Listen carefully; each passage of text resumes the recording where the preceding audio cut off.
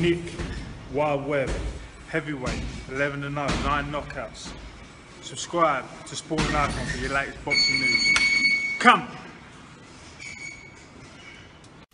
It is now official that LENROY Thomas will defend his Commonwealth heavyweight title against JOYCE, and this will be on the Bellew Hay undercard on May the 5th.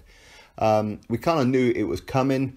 We've been hearing rumblings for the last week or two now, and it's now officially confirmed. So LENROY Thomas is coming to pretty much sell his belt, you would imagine.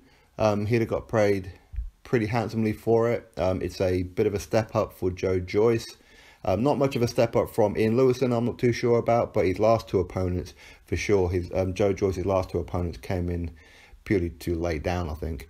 But this would be a bit more of a test for JOYCE, but one that he should do quite comfortably, much like I predicted Dave Allen when he was supposed to have fought LENROY Thomas a couple of weeks back on the Kell Brook undercard. Ultimately, their heads clashed in the first round and the referee called the fight off. But I fully expected Dave Allen to walk through LENROY Thomas.